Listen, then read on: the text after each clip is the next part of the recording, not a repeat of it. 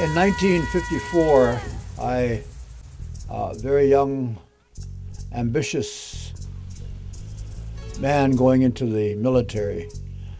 I had been taken from my parents when I was 4 years old, and I was raised in a military boarding school, 3 of them. First one for 6 years. I went home for 30 days, came back, went to another military boarding school, and then went home after that, then went to another one. I kept running away from these schools because I couldn't embrace them. But eventually, my mind began to think like a military person. I will tell you a short story of why I chose to resign from the military and not seek that life anymore. I was in the military in Japan in 1956. I was stationed at a strategic air command base in Yokota Air Base.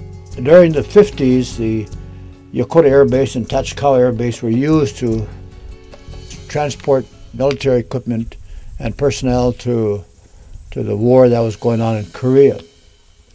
And after the Korean War, of course, the U.S. kept making huge bombers, and there was a B-52, a huge bomber with a huge payload. The mile-long runways that we were using in Yokota and Tachikawa they couldn't support then a liftoff of a B-52. They could land there, but fully loaded they couldn't rise. So they sought the half a mile of land, rich farmland, to extend the base at Tachikawa. At the end of that base is a little community, farming community called Sunagawa. People began to demonstrate. The students, the farmers, and members of the Nipponzan Myohoji. They began to chant every day, and they began to build up. And then when summer was coming along and school was out, then huge demonstrations. They decided on one huge demonstration in front of both bases, the Yokota Air Base and Tachikawa. And early that morning before they arrived, they called all the military personnel together, and they said that there may be an attempt for some of them to scale the fence and come over the fence. During that briefing, a young man next to me asked, what should we do if they come over that fence? And the answer was to shoot them. I had been raised in a military boarding school, even though I hated what I had been going through as ripped from my mother and my parents and my grandparents. Still, I was hopefully going to be a military personnel. But I couldn't understand. There was no war going on. Absolutely no war at all. And the rules of engagement in the military time, even now, is civilians are different, not to be shot upon. That's the teachings, but that isn't the practice. I know that now, that it's a very ugly, war is ugly. As they came, we went out there and we were stationed 10 feet apart, and with automatic rifles, and there was cyclone fence there, and then beyond that there was the Japanese army, and then Japanese police, and then we could hear them coming from a great distance. We could hear the drums. There must have been 90,000 people, but many drums, and they were chanting some sort of chant that I never heard of in my life. And we were kind of getting scared of the pursuit. Here they were, and then all of a sudden my fear became lost in the magnificence of what I was seeing. I was seeing for the first time a great number of people who were, in my mind, flashed back immediately to what was happening to Indian land. And I could see that's what they were doing.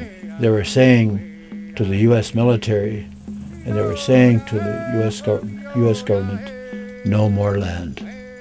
You're not going to take one more acre from us, not for this military buildup that you're doing. But they gathered in front there, and the monks and nuns were chanting very peacefully, singing. As I said, I never heard that before. And then there was some commotion, and then I seen the police rushing the students and the monks and the farmers, and they were hitting them. And the monks were just chanting, kept chanting. And the police began to hit them and hit them on the head. And it sounded like coconuts that they were cracking. It was that moment that I felt that this is not something that I'd wished for. This is not the path that I wanted to be in. I had never heard of the concept nonviolence, and I kept thinking, why don't they get up and fight these people? Why don't they get up and start fighting it out? There's 90,000 people out there, and there's probably about 300 policemen. Greatly outnumbering these policemen, I felt, why don't they get up and fight them? They could beat them. I had never heard of the concept of nonviolence. I didn't know what it was. That's what I was looking at. And then Sergeant Johnson began to shoot in the air. And they halted, and he was yelling in Japanese to stop it. Immediately, they did stop for that moment anyway. But the demonstration kept going on, and all day long there was ambulances coming, and every now and then they'd break out again, and they'd be shoving and pushing and clubbing and hitting, and the ambulances kept coming all day long. That moment in my history, I began to realize that this is not something I wanted, and I wanted to get out of it. I could not support the order. We voiced it, the sergeant voiced it, and I voiced it, and a number of other people saying, no, we can't do this. That day ended, and I went home. Some months later, I left the military, and I often wondered about these people. And then 21 years went by. We were planning this walk, the longest walk, in 1977, and the walk was to take place from Alcatraz all the way across the United States to Washington, D.C. We were going to walk across this country to show America, to tell America that we were sick and tired of the abuse, the non-compliance of them enforcing the many treaties that have been made in this country. And so that's why we were going to walk. A young man came there. He was dressed and he had a white and yellow, and he had this same drum, and he was chanting a song. He was walking up into the university where I was the chancellor of this university, Indian University in Davis, California. And all of a sudden my mind is just, wow, what, like flashing back. And I'm that tune, and I still didn't know what the words were. And his name was Shigeki Minimatsu. And he came there and he stayed with me for about 3-4 weeks. And he would chant every morning, chant every night. But he would help us. We were fixing up some of the dorms, and he kept volunteering, stayed there with us. And then he said, "What is this walk you're doing?" And I told him, he said, "Well, you know, our people walk also." And he told me about Nipponzan Myohoji. And I said, "Do you think they would walk with us?" He said, I think they would." He says, "But write them." And so I wrote to Guruji, the Honorable Nichidatsu Guruji Fuji, and asked them if they would help us walk across America. And they accepted the invitation. And then halfway through the walk was already in progress, and then here comes a large delegation from Japan, maybe 10, 15 monks and nuns. And as they were walking up from the university to where the sweat lodge grounds were at and the Sundance grounds, they were all chanting. And I was watching them as they were coming up, and my mind flashed back to 1956. I thought, holy crap. And I didn't feel scared, but I thought, wow, this is something that I must remember. And they were singing, chanting this Nam Myoho Renge Kyo. I still didn't know what it meant. And then I was introduced to Guruji.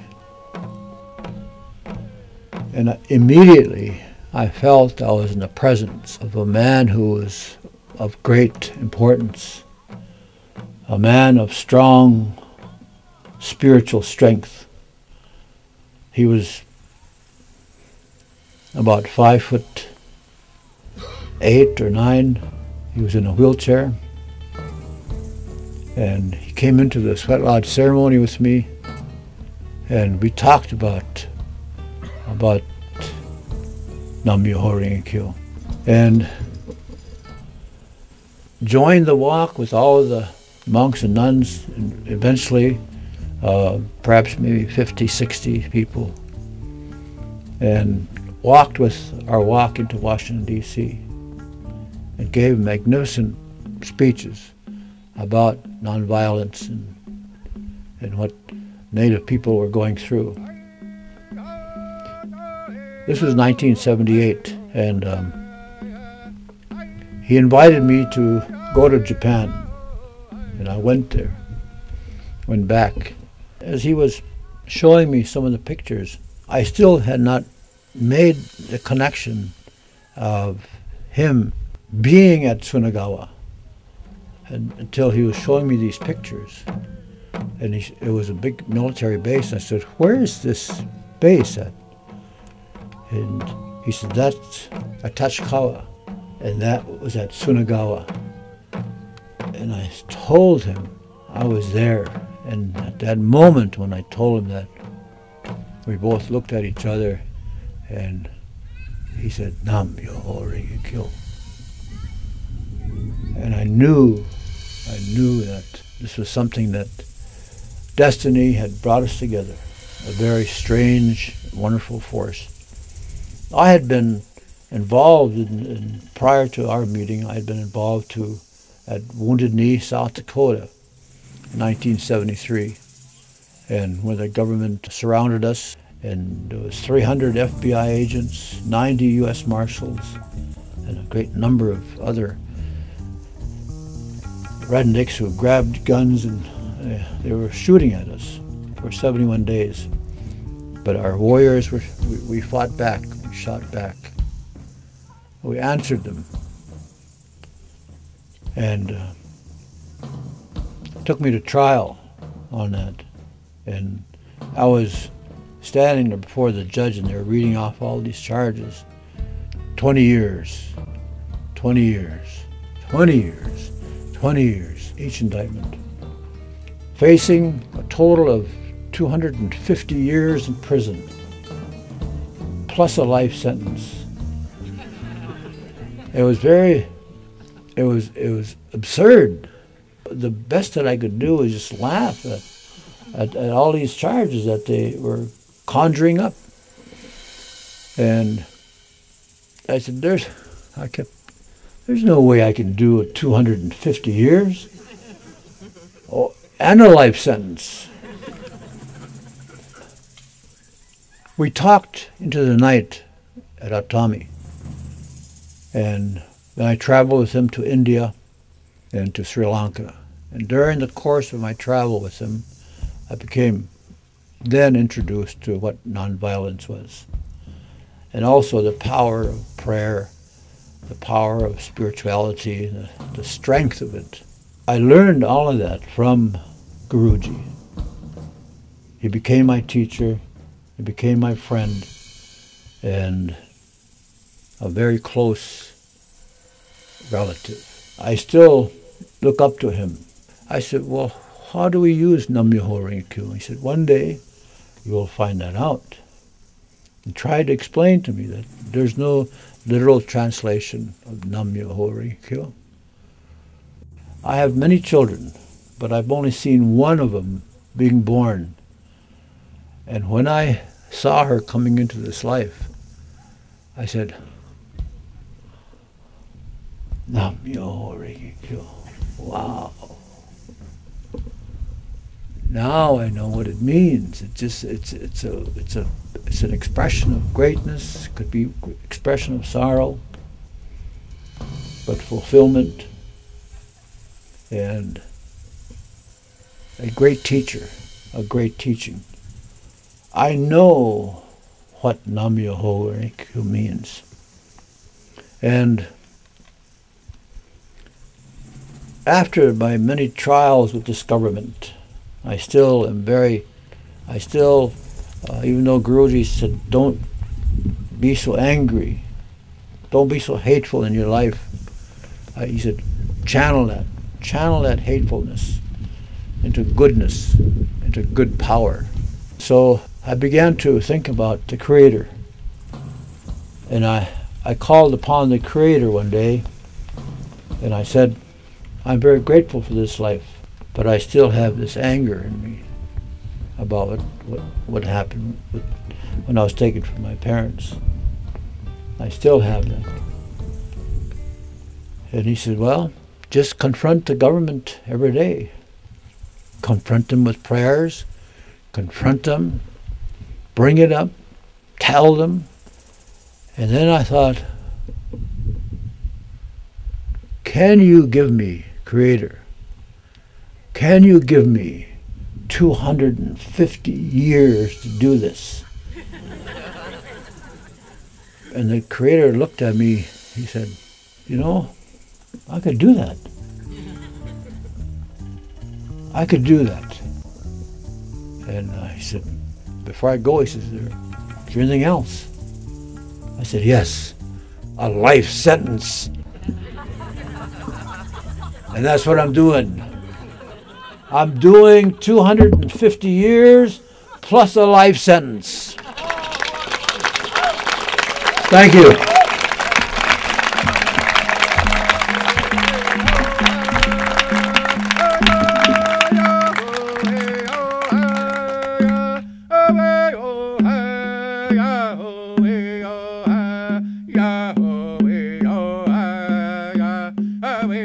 Every living thing that's around us has that spirit, but the tree, and to us the maple, Waktatsuha, is the leader of all the trees. But back a long time ago, when we buried our weapons of war, we uprooted this tree and we threw everything in there and let those underground waters take where those roots were, take those weapons away, so we would never know war again.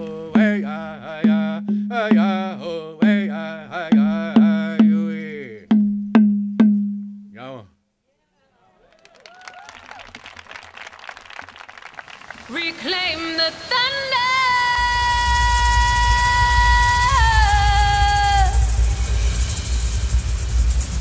Can